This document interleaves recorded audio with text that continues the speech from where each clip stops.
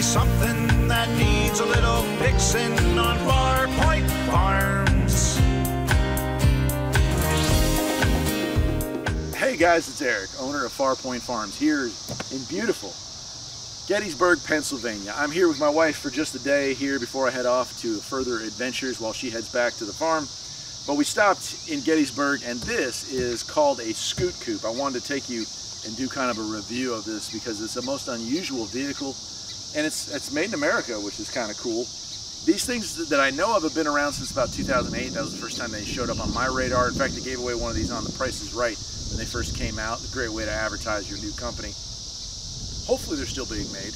What I do know about them is that they were available either with a 50cc or 150cc engine, and they're made it to a CVT transmission. And what that means is, for their size, they have a great power to speed ratio. You can really get up and go no matter whether you're on the hills or on the flats. Now, they do max out at about 45, 50 miles an hour. Honestly though, anything over about 35 feels like you're doing 65. So we tend to keep it between 25 and 35 for most of our driving. What it is a two-seater. It's got two wheels up front to do the steering. The engine sits over the rear tire, giving it plenty of traction in the rear. It does have a little trunk here. And this was rented from a place called Gettypeds right here in Gettysburg, Pennsylvania. They've been around also since, I don't know what, 2010? Somewhere around there. Great guys, moved from Indiana. Got a husband and wife team that moved from Indiana. We had dinner with them years ago, but good people. So anyway, let's take a walk around this thing. Regular car-sized tires up front, and a conventional suspension. It's upper and lower control arms, spring over shock suspension up front, and it does have a nice frame. The body's fiberglass, but it does have blinkers, does have lights, making it road legal, and it's an air-cooled engine as far as I know. I haven't actually popped the hood to see what it looks like, but I assume it's air-cooled like any scooter would be these days. Vented front disc brakes gives it plenty of stopping power. You can see the two seats here, bucket recline seats here. They're padded, not the most comfortable, but they don't really need to be the most comfortable for what you're doing here. And the whole body's made out of fiberglass. Gauge and instrumentation is actually pretty impressive. You got your fuel gauge, your speedometer, you got an odometer and a trip odometer, and then you have a tachometer as well. And the controls are regular motorcycle controls. Does have hydraulic brakes and does have high and low beams. This is your park lock here, right? You have horn, turn signals, lights on and off, engine kill, and start. So pretty conventional, like moped or scooter type controls there. It does have a locking glove box, which was kind of cool.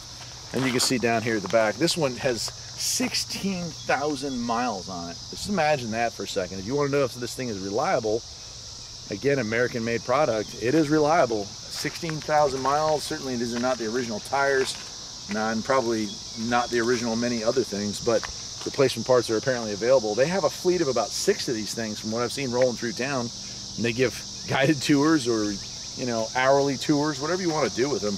We rented it for the day, and it's really worthwhile. It's from 10 to 6, and we'll be doing a whole bunch of fun stuff with it. But the Scoot Coupe, what an unusual vehicle to come across, and a really cool one. I could just envision a town that just basically said, hey, you just got to have nothing but these. I think they probably do that in beach resort towns or islands or something like that. But it's really fun to drive. Jen, what do you think? Is it comfortable enough when cruising down the road? It's not bad, except for that occasional pothole you hit. Yeah, the suspension is good. I think it's about as good as any motorcycle, but it's definitely not up to par with a car. And of course, having it straddle, you can straddle a pothole in the front, but you're going to hit it directly with the rear. That's about the only downside, I think, to that three-wheel setup, but very stable feeling while driving in it. Anyway, I guess that'll do it for today. I'm Eric, the owner of Farpoint Farms. Hope you enjoyed the video. Follow me as the weeks go on. We're going to be going all over the north of America. Going to go up into New York and Vermont and Massachusetts and wherever. I don't even know. Depends on how long the Volvo holds out. I'll see you next time. Take care.